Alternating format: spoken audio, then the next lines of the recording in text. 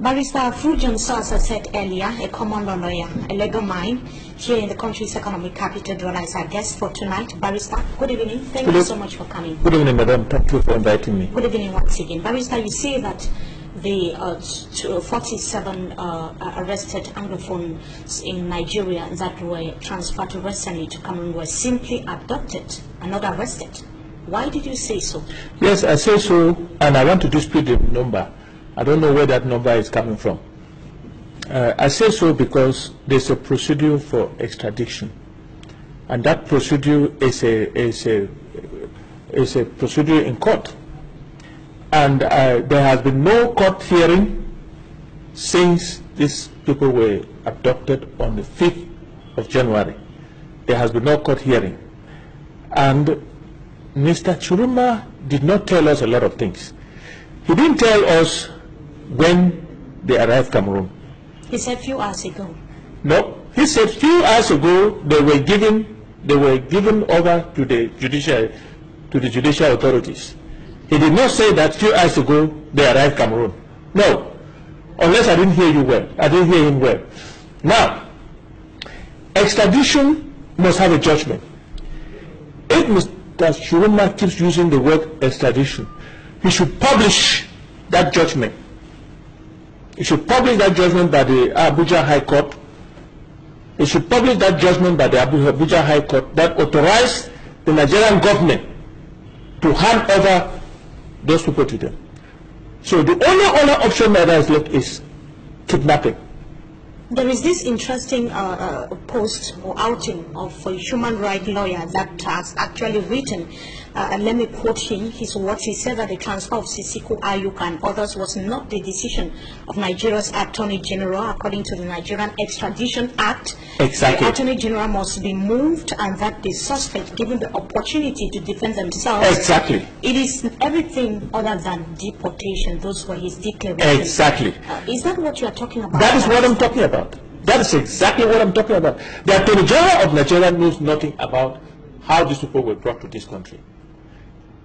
Therefore, the judicial system in Nigeria knows nothing about how these people were gotten from Nigeria. And the only other thing left is a very well worked out kidnapping organized between the two secret services of Cameroon and Nigeria. There are no other ways. And when the Nigerian government knows about it, they have to take responsibility. Because the United Nations High Commission for Refugees is in Nigeria. What is the United Nations High Commission for Refugees saying about this? And let Mr. Chiruma show us these people who have arrived Cameroon. Because since the 5th of January, nobody has seen them. Nobody has seen them. Up to and including now that I'm talking to you. No lawyer, no family member, nothing. If they are in Cameroon, where are they? Have they been seen by family members? Have they been seen by any lawyer? Where are they? They are terrorists. Handcuff them, bring them to the press, and say these are terrorists, because they consider them, this government consider those people terrorists. So, if they are terrorists, therefore they are dangerous. Show us on the screen, CRTV or whatever network that they use, so that we know, we Cameroonians will have it, we're entitled to know, to see the faces of these people. And calling them terrorists, it therefore indicates that their fate has so far been defined. Yes, they have already defined. They have already defined. Indicated that they are those responsible for the atrocities being committed in the two Anglophone regions of Cameroon. Does it mean that the court that they are going to be tried in is already known? If it's a multi-tribunal, then it is sure we already know what the outcome is going to be. But I want to also to sound an alarm. I may be pessimistic, but nobody has seen any of those people. Are they alive? Are they living?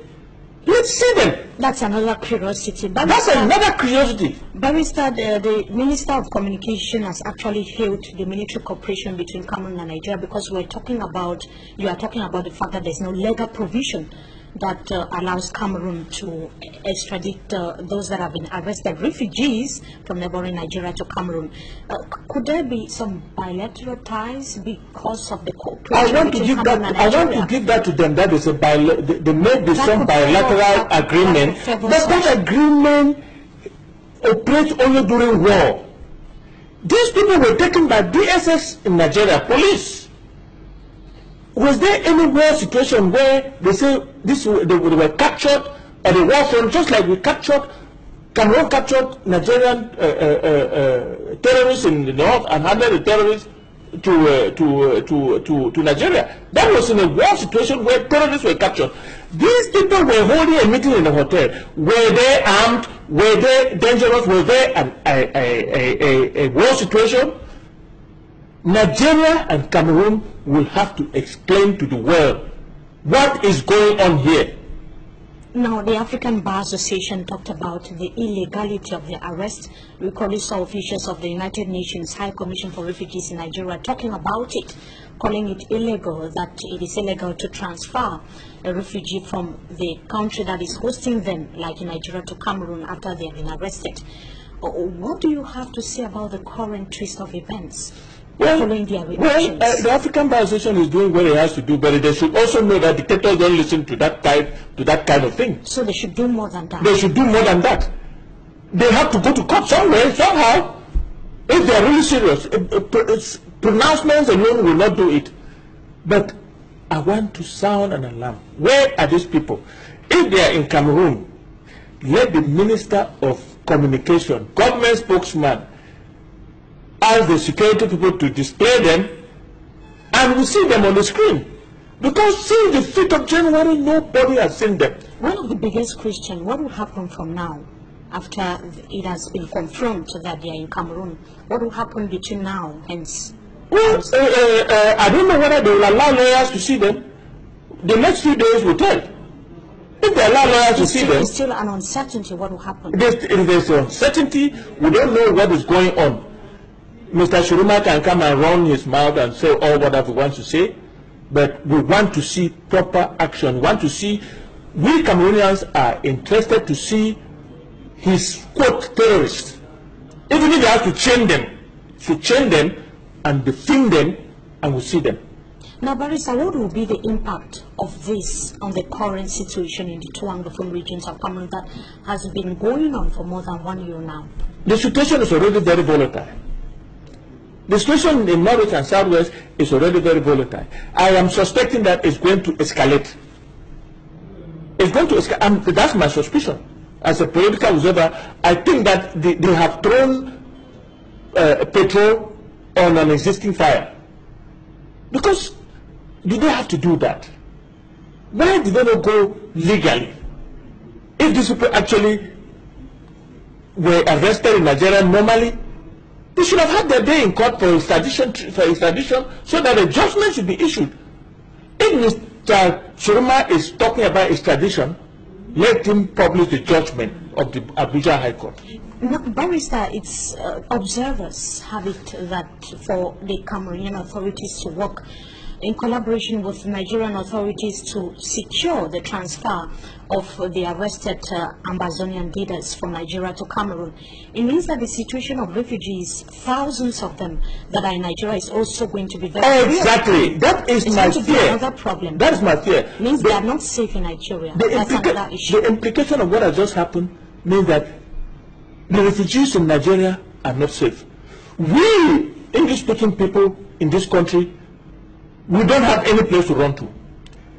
If you are being pursued today, you cannot escape to a neighboring country, because we have Nigeria, which I thought up to now was a place where an Anglophone who is escaping persecution, political persecution, can run to. Number two, we are surrounded by Francophone countries who listen to the Biya regime. So we are finished. We are in a pot. Everybody is in a pot. And the worst of it is that the refugees in Nigeria do not have protection at all, because the High Commission for Refugees has failed everybody, because they have not come out with any communique up to now since these people were known to be in Cameroon. They have said nothing. Are you talking about the United Nations High Commission for Refugees? Yes. They have been making a series of outings, stating the number of Cameroonians. Can they carefully say that they saw those leaders in Nigeria? I have not seen anything that suggests that they saw them. Nobody has seen those people since the 5th of January. Now, Barrister, if there were proposals that you would give as far as the current situation is concerned, if you were to give some recommendations, what would they be? The people that were supposed to pilot the negotiations till now have been arrested. That is, if they are alive. If they think that they have cut the head of this struggle, they are lying, because it has instead put fire in the whole thing. Until that fire quenches a little bit, for any dialogue to take place, the only solution is a dialogue, an inclusive dialogue. There is no country without problems. But it looks like the Blair regime is not interested in any kind of dialogue. Mr. Shulman said it. We do not negotiate with terrorists. We are not going to negotiate with secessionists and terrorists.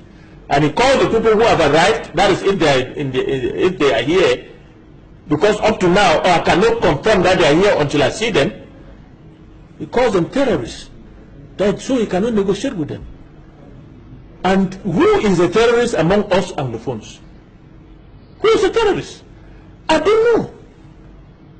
So, where are we going? We are heading towards a civil war. And I don't know whether there's any way to prevent it.